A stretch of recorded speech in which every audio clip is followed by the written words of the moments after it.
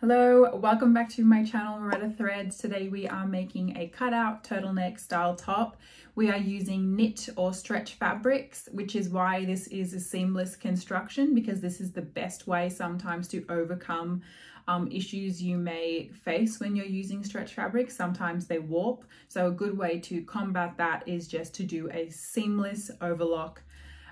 It can be confusing though when you're doing seamless construction because there are about 4 layers of fabric. So for the purposes of this video, I will be making it in these fabrics. Green is going to be outer, red is lining, and then purple is just the neckband. So let's get into it. So to begin, you're just going to print page 1. Use that little measure box. If it measures correctly, you can print the remaining pages. Once you've done that, you can join them together, and when you join them together, you only tape one X, the bottom X, and then you do the full length of the tape, making sure that you're not stretching out the paper as you do.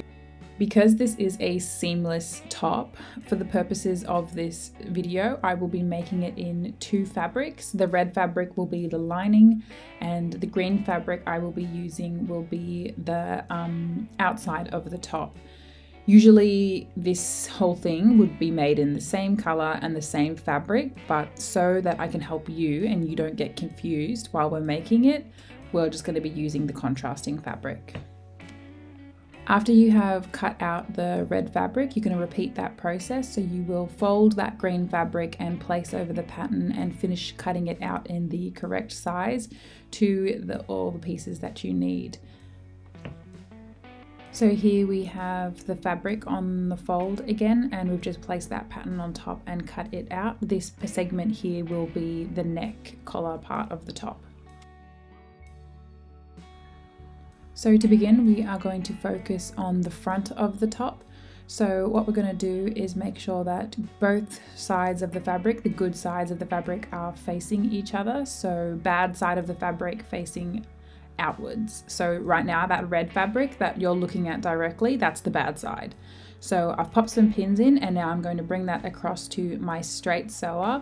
I'm doing this on quite a narrow stitch because I want it to be quite close, so that when we make these little cuts here, it doesn't go past the thread point. Next up, we are going to attach the shoulder seams together. So good sides of the fabric facing each other. And just add some pins in there, and you're going to repeat that process to the remaining 3 shoulders.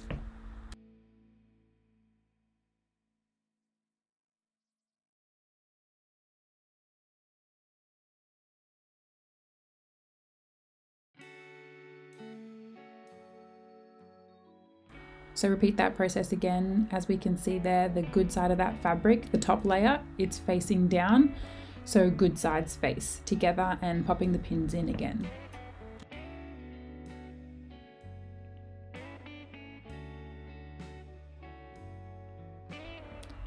Now you're going to run over these seams on your overlocker, and once that's done, you are going to pull the lining through the top so that you can get it laid flat.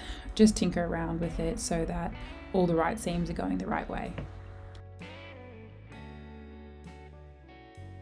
The next step is to attach the side seams. So I have folded over that fabric. Good sides are kissing each other, and we've got the bad sides facing towards the camera, and then repeat the process again on the red lining of the fabric, and we're going to then bring that across to your overlocker and overlock those sides. Once you've done that, just try to turn it back inside out again so that it looks like how a normal top would.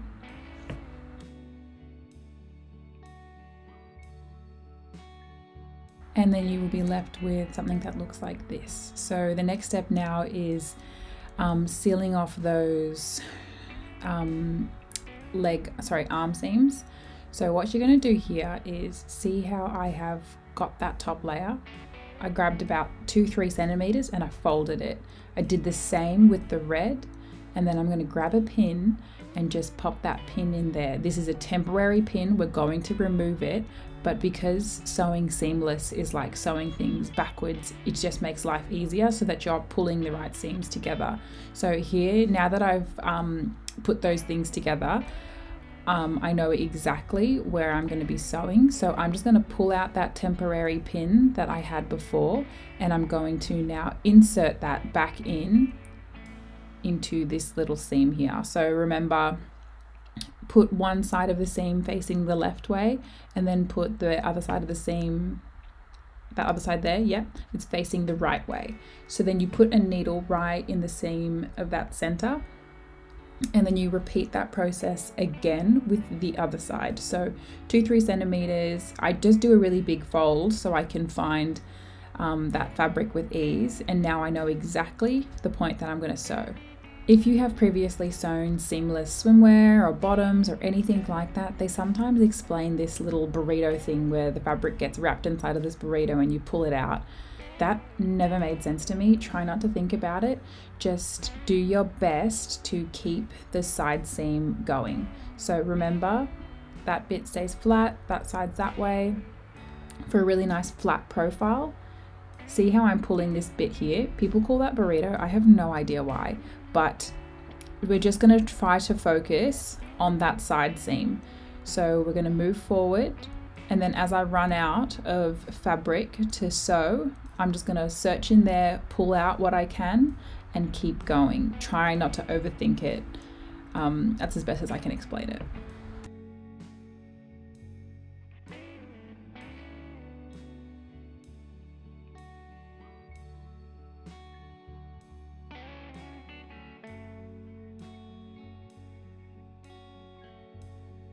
So just slow down when you get to those seams. Remember, one seam goes forward, one seam goes back, so that they're touching each other and we have a really nice flat profile. So as I get towards the end of it, I have a really big bulking that's stuck in there. I'm trying not to overthink it. As long as I have enough room to keep moving my machine forward, that's the best that you can do. If you tried to pull it all out all at once, it wouldn't work. You have to do about 5 centimeters at a time and pull, and then 5 centimeters at a time and pull. As we get to the end here, you'll actually see that we are back at the start. It can be quite confusing. Try not to overthink it and just focus on that process of closing that side seam.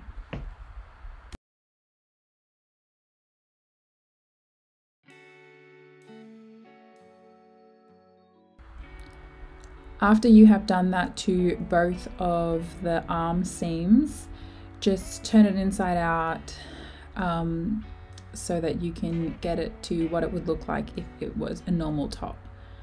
And as you can see there, we've got those nice closed seams, perfect, seamless, and we are happy. So I'm gonna pop a pin here now in this little bit here because we're gonna attach the collar. We don't want bulking, so we want to try to make sure that those seams are really nice and flat. And remember, we do a nice flat seam by having the overlocked edge facing one way and then the other layer facing the other way. So I'm just popping a little pin in here so that I can keep that flat for when I attach the collar.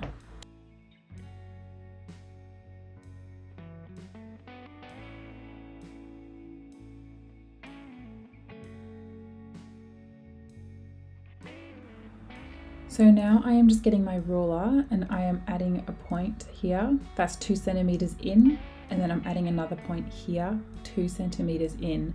The reason that we are doing that is because we are going to overlap these two points on top of each other so that we can get a really crisp diamond shape at the top. I have previously made this top where it was, the whole thing was a cutout and I didn't do this overlap, and you don't have that same crispness in that diamond.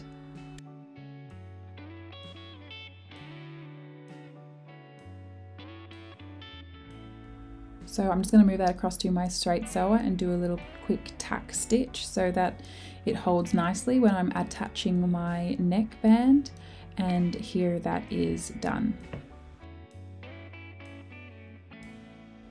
Now it's time to attach the neck, collar, turtleneck, whatever you want to call it. So good sides of the fabric are kissing each other, leave that closed. We're going to overlock this edge. So once you've overlocked it, we are going to fold it in half, get those points touching, and remember one seam goes one way and the other goes the opposite. And I just pop a pin there so that I can keep that stitch nice and flat. Once you have that done, see how I've folded it here? I fold it there so that I can find the center front of that neckband, and I just put a pin in there as a marker.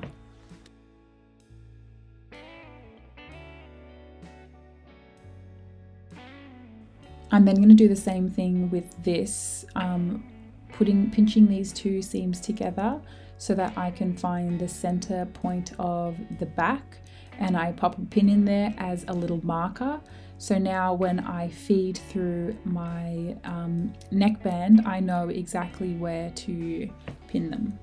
So you may have also noticed that I have turned the top inside out, remembering that red is lining. We've done this because it's much easier to attach the collar this way, because the seam that we're going to now create will be concealed on the inside of the top. So here I am finding that center point of the top and marking that up with the center of that collar and adding a pin in to pin it down.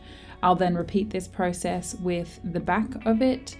So finding the back, pinning it together, and then I just popped some pins in all around the circumference of that neckline so that there isn't any stretch or pulling.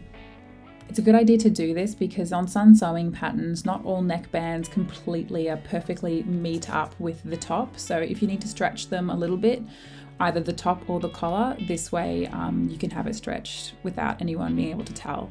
So I did forget to film me overlocking that attachment, but I'm sure you get the idea. So here I am now. I'm going to remove about 4 centimeters off the base of the top, and I'm just removing that excess. And then with the exterior of the top, because I'm now going to cover stitch this bottom hem, I'm adding a little marker here with some chalk so that I just have a reference point of where to fold. Once you have popped in pins all around the edge of the top, you can then take that across to your cover stitch and begin cover stitching the end.